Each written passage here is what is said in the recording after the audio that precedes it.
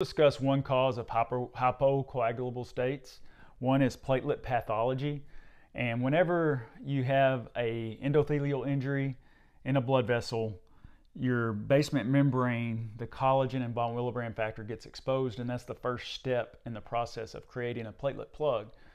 So if you have von Willebrand's disease, you have a defect or mutation in the von Willebrand factor, and it can't attach to the platelet, then you're not going to have that first step, and you're going to have a bleeding disorder. You're going to bleed more than you should, hypocoagulable. Well, what if your von Willebrand factor is okay?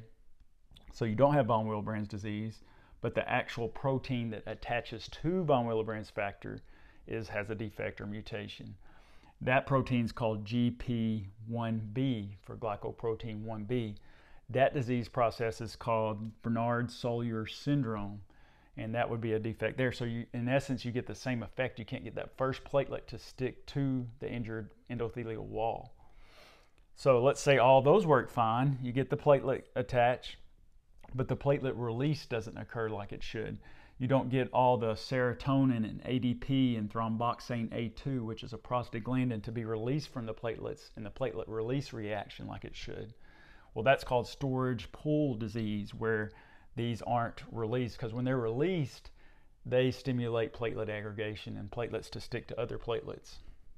So that could be an issue in that disease. What if the glycoprotein that holds one platelet to the next has a defect or mutation? That's called Glanzmann's thrombocythemia. And that's where, with this one, this GPIIb3A receptor on the platelets, it has a little fibrinogen bridge, and it sticks to the next platelet through another GPIIb3A receptor. And that's how platelet aggregation takes place. So when that platelet plug's forming, it has to stick to the wall, and the platelets have to stick to each other. And so you can see the underlying physiology behind each of these pathologic processes.